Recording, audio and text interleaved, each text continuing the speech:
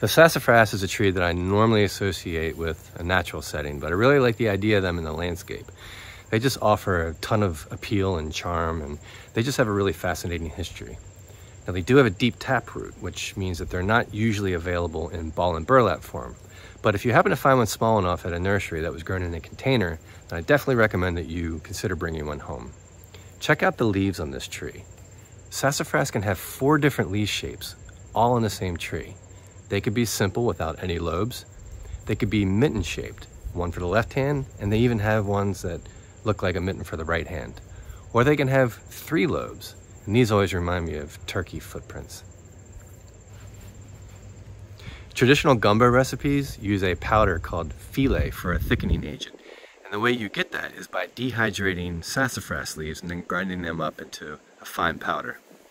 Sassafras is a very aromatic tree, and just about every part of it has a history of either culinary or medicinal uses. Perhaps most famously, it was used for flavoring root beer. Now, there are some health concerns tied to the consumption of sassafras, so you don't typically see them in modern root beer recipes.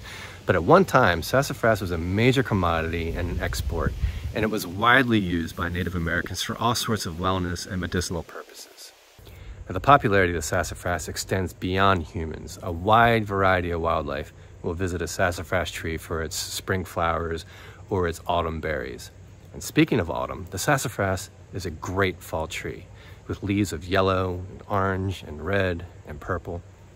And the bark of a sassafras gets more and more attractive the older it gets. It has very deep fissured, flat, corky bark pieces that always make it stand out from other trees, especially in the winter months. Now, they're hardy from zones 4 through 9, and they're native from Maine to Ontario, all the way down to Texas, and then over to Florida. Now, they don't usually get terribly huge. They usually top out at about 60 feet. You can plant them in moist acidic soil in full sun or partial shade.